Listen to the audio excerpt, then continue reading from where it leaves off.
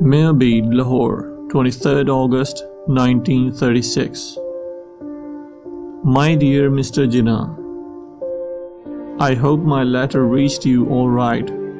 There is some talk of an understanding between the Punjab Parliamentary Board and the Unionist Party.